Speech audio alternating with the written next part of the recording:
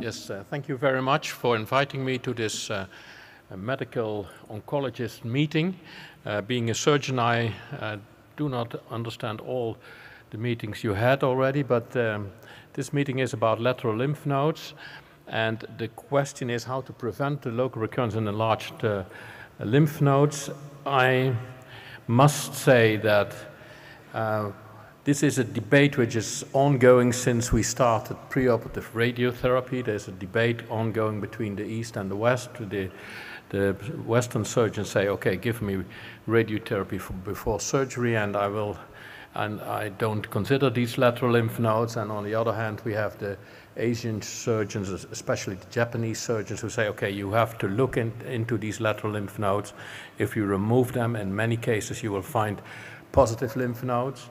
And I must say, one of my co-authors is Miranda Custers. She was in those days when we started doing TME surgery, still a medical student, and she stopped her study, medical study, and for a year she learned Japanese.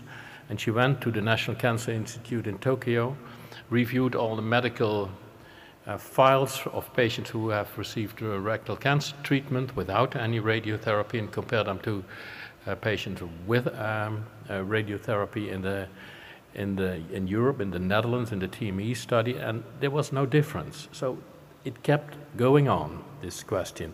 A little bit about the embryology. During the development of the fetus, you can see that the lateral lymphatics are a very prominent structure. So why shouldn't they be prominent in adults?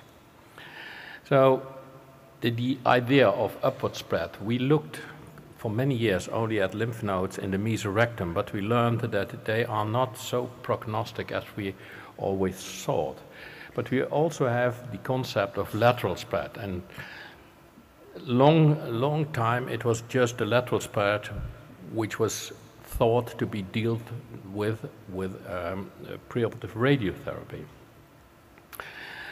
So if we look at the lateral compartment of lymph nodes, you can see if you walk through the pelvis that we have actually three compartments: the iliac vessel compartment, the obturator compartment, the green compartment, and the internal iliac vein compartment. So these are the three compartments of lateral lymph node, and I think I hopefully make it clear to you that it's important to consider all these compartments separately when describing the MRI scan.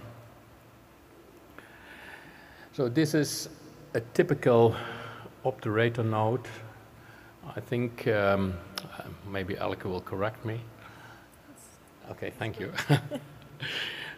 So these are the typical nodes we are looking at, not the nodes in the mesorectum, but the nodes outside of the mesorectum, the nodes which are not primarily in our surgical field. So these are the nodes we have to look at. So concluding, Western surgeons, lateral lymph nodes are not important because we deal with them with radiotherapy. We see most of these lateral lymph nodes in conjunction with advanced tumors. They will occur in a later stage of the disease. It's very rare that you have an early rectal cancer with a lateral lymph node. And the Asian surgeons, they thought, okay, well, you know, lateral lymph node, if they are present, it's still a local disease, which I think is also an important distinction between surgeons in the East and the West, because we had a kind of nihilistic approach in the past years to these lateral lymph nodes, because they were considered as metastatic disease and not as local disease. So there is also a point. There have been various studies from the East looking at these lateral lymph nodes, and they say if you don't deal correctly with them, you will see more lateral recurrences. So in the West, I think the etiology of local recurrence in the pelvis was contributed to poor surgery. So we had quite a lot of attention to the mesorectal fascia, mesorectal plane, and the surgeons were held responsible for the development of local recurrence, and it has been for a long time. incomplete removal of the mesorectum, not a total TME, but a partial TME with tumor deposits in the mesorectum were held responsible for local recurrences. There were anastomotic leakages in which tumor cells also could reside, and again this was held responsible for the development of local recurrences. But since surgery has become quite a lot better, we see a new kind of recurrence. We see the lateral recurrence in the pelvic sidewall. It's more and more this recurrence that we have to deal with. So this is from Korean research that they say, okay, if you have lateral lymph nodes, if they are present, there is a direct relation between the chance of development of a lateral recurrence and the size of this lymph node. So this is a typical recurrence which probably has originated from a positive lymph node which was left behind. So there have been some studies. Miranda Custos, my co-author on this, she started some studies in Oxford and in Eindhoven where we looked actually at these lateral lymph nodes. And what we did see was that size indeed matters. And really in this small series we couldn't say anything else but about size. And this is the result of the Oxford series. Quite a lot of probability of development of a lateral recurrence if the size was large enough and more than 10 millimeters. So the same we did in our rectal cancer center, where we looked also into this problem. We all reviewed all the MRI scans, and again, size was an important issue. EMVI was another important issue, but the thing what we did find in our series was that EMVI predicted a metastatic disease and lateral lymph nodes predicted local recurrence. So there were these are two different entities. So this is what I said. If you have EMVI, more or less more metastatic disease. This was our hypothesis. Lateral lymph node do give rise to lateral recurrences. Size was the only thing we could find to predict. And lateral lymph nodal disease is not a signature of metastatic disease, of starting metastatic disease, but rather the presence of EMVI was. So the idea that was that maybe we should deal with these lateral lymph nodes in a different manner, just not accept them in the primary disease, but treat them. So there is a lymph node consortium. It is thanks to Miranda Custos, indeed, who traveled along the world during a fellowship which gave her a grant to do so. And 12 centers worldwide collected advanced rectal cancers and looked at it over a period of 5 years, and all the MRIs which were involved were reviewed in a central way. These are the centers which were there, and you can see this is the publication which was by the end of last year. And what we did see, it was a very heterogeneous approach. Worldwide there is no standard approach. So, but as we had a good standardized MRI imaging, we were able to look at what the results were of these different approaches in the different countries. So these are the most important things that we did find. There were institutes that did lateral lymph node dissections, either in a prophylactic way or indicated if they thought that there was tumor residing in the nodes. And the outcomes were quite astonishing. So you can see that if you have an enlarged node, 10 millimeter or larger, you can see that there was a 35% 5-year lateral local recurrence rate.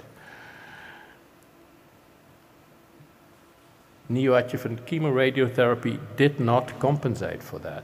If the patients, and this is a 7 millimeter margin, if you had neoadjuvant chemoradiotherapy but no lateral lymph node dissections, these patients will develop in an unexpected high number lateral recurrences.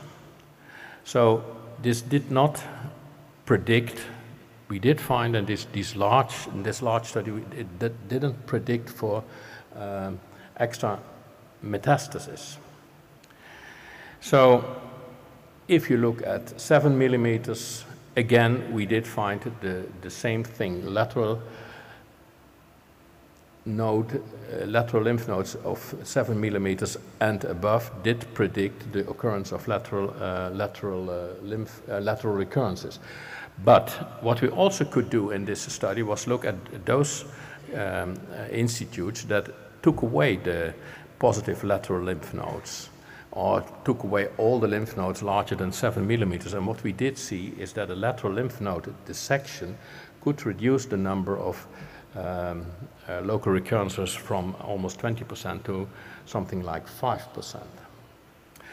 So another publication, which was just 2 days ago online, it's looking at, and what about, a little bit more about if you have response to radiochemotherapy. So most of these patients that were in this study had restaging after neoadjuvant chemoradiotherapy. And most of the nodes did disappear. What we also learned was that it was not in all the areas the same. So the iliac nodes behaved different than the nodes along the internal iliac vein. And the obturator nodes, again, it behaved differently. So the lower the nodes were positive, the higher the local recurrence rate was.